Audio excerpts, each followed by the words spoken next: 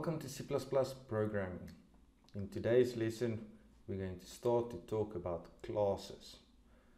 C++ classes are in essence a container for multiple variables of different data types and also class-specific functions. Now these variables and these functions are only for the use in that specific class. So let's jump into the coding and I will explain as we go along. So we open CodeBlocks, we will create a new empty file and we will save this file as my first class.cpp,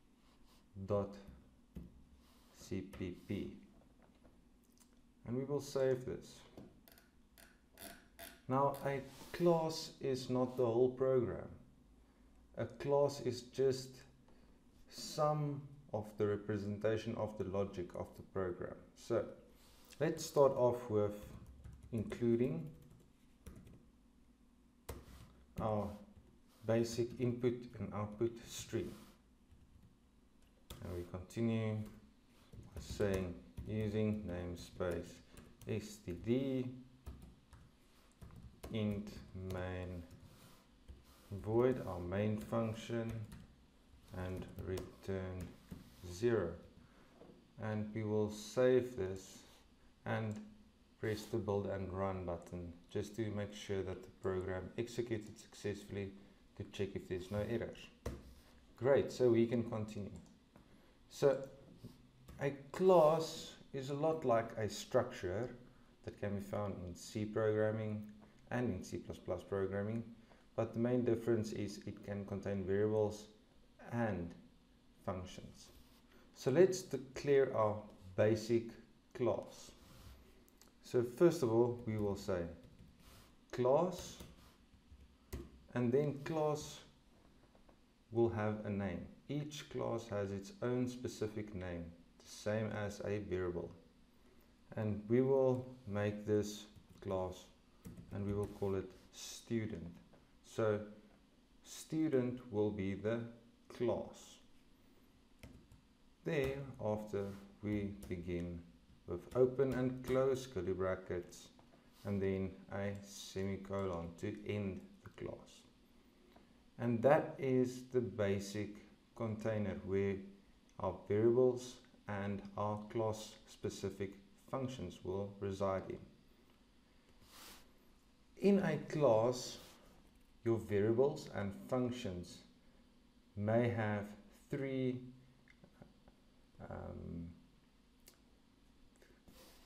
properties, either one of these three properties, and these properties are called private, public or protected, and we will only focus for now on private and public.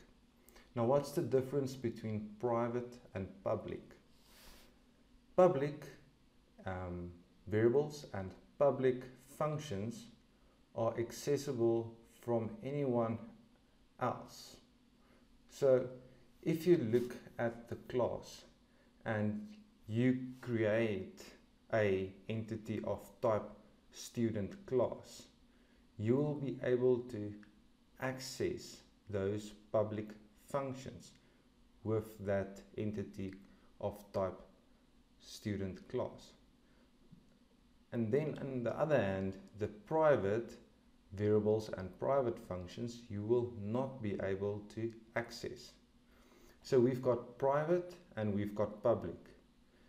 So we can access public, but we can't access private. So private is like some of the data, some of the functions that the class keep close so that no one else can alter those variables or data, and only the functions that are public can interact with the private variables or functions for that matter.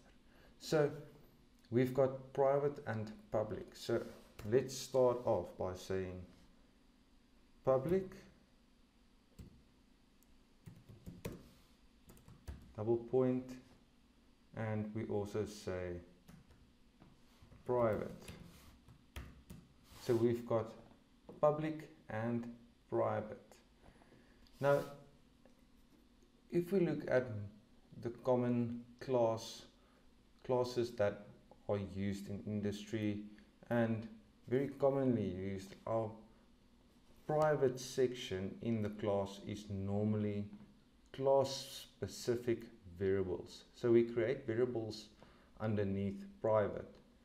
So the private is like all the data, all our storing capacity. So in the private section we store data, and we don't want everyone to access that data. We want to keep it private so that only the functions that are public in the class can access those variables and change it, so we can make sure that they don't change by mistake. They are explicitly changed in a certain manner, so in order for the class to work optimally and effectively. So under private we normally create our variables for that class. So if we think of variables or data for a student, what does a student have? A student has a name. So what we can do is we can say string name, and this student class then now effectively have a data variable called name, and a student name can be in that variable. And then we can also have a function in the public. Now we can have private functions and we can have public functions. Normally most of our functions are public. The functions are our way to interact with the variables. So we will create a void display function, and this display function will not have any parameters or return variables, and we will have open and close curly brackets for this function, and inside this function we will just say cout my name.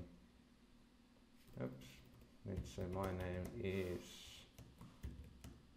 name. But what is the value of name? So let's keep it, before we use that variable, let's keep it as is.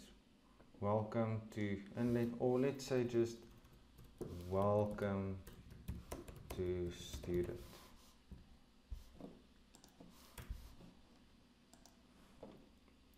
Now we've got a class, and this class has a name, student. It's got a public function and it's got a private name that's of type string. So we've got a public function and a private variable. So that is a class. Now a class is like a house plan, if you may.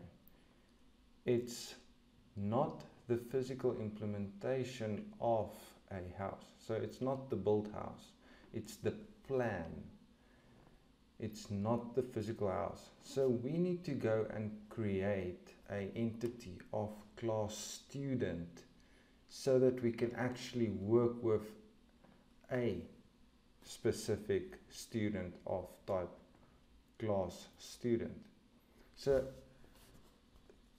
if we think of this class as the plan, and we created entity of class student, that's the actual physical implementation of this class, and we call that the object. So the object is the physical manifestation of the class student. So in main we're going to create a object of type student. So we will say student, and this student will have, let's say, we will call this student 1. So student 1 is of type student. So student 1 is now the physical manifestation of this class. And now we can work with student 1.